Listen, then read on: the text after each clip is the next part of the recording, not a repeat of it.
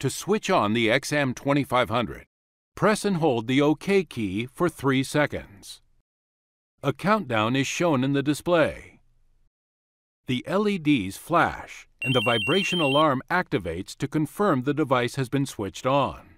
The instrument starts the boot sequence and performs an automatic self-test. The self-test screen shows the installed software version, the special symbols, the number of days until calibration is next due, the A1 and A2 alarm thresholds, the TWA and STEL alarm thresholds if activated. To switch off the Draeger XM2500, press and hold the OK key and the plus key simultaneously for 3 seconds. The visual alarm flashes and the audible alarm beeps to indicate the shutdown sequence is complete. Fresh air calibration sets the oxygen channel to 20.9% by volume and the LEL and toxic sensors to 0.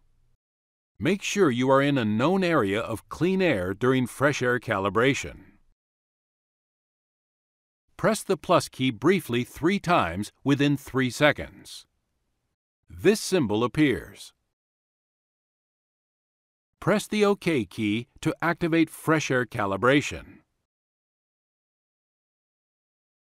The flashing numbers show the actual values. Press the OK key. OK is shown in the display. Fresh air calibration is now complete.